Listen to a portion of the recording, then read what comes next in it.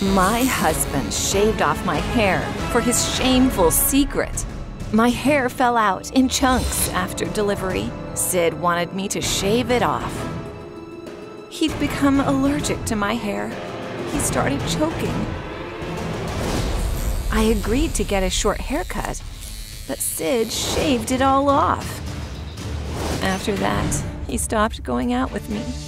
My asymmetrical skull disgusted him.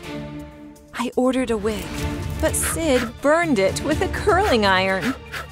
He said it was an accident. He tried curling it to make it look less cheap. Sid promised to buy me a new one the next day and left for a party. When I saw Sid had forgotten his allergy pills, I rushed after him. Instead of a party, I ended up at an exhibit. Sid wasn't answering his phone. I eventually found him in a quiet corner. What I saw made me gasp. He was making out with some bimbo. I ran out in a panic, but some man stopped me and handed me a check. He said this money would help me survive. He wanted to help. I didn't get why he'd do this until Nick showed me something. My portrait was in the center of the charity exhibit. Sid was raising money for my surgery.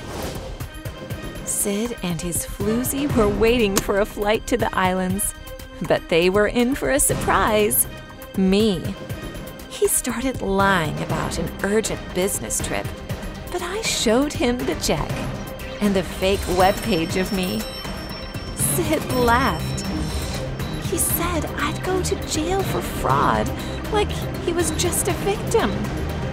The traces led to my account, and he'd already withdrawn the money. It couldn't be traced. The police came up to us and asked me to go with them. Sid whispered he'd put something in my shampoo and made a great living off my baldness. My world collapsed. Sid was a con man. I'd go to jail. What would happen to our baby? Suddenly, Nick showed up. He said I was just a witness. Sid and his accomplice were accused of fraud. Nick was a detective. The charity had hired him. They suspected me of forging medical papers and decided to check. Nick tried provoking me with a check, but realized I knew nothing. Sid is now under investigation, and I work at the foundation with actual sick people. I grew my hair back and am learning to love myself. It's better to listen to yourself than to those who are never happy with you, right?